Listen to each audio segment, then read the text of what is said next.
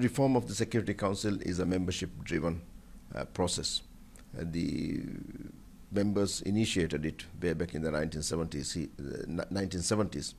You would recall that the Maldives was one amongst the 10 countries originally who requested the United Nations to prescribe an agenda item on Security Council reform.